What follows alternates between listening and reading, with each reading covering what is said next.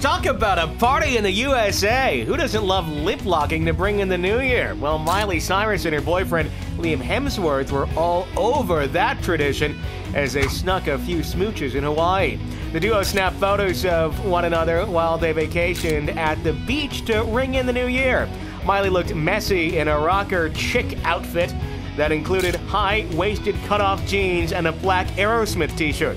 But her actor beau showed a little more skin as he stripped out of his tee and looked studly in just his board shorts. And to cool off during their hot Hawaiian vacay, Miley and Liam got some ice cream to go. Nothing like a cool treat to help you chill out. Yum.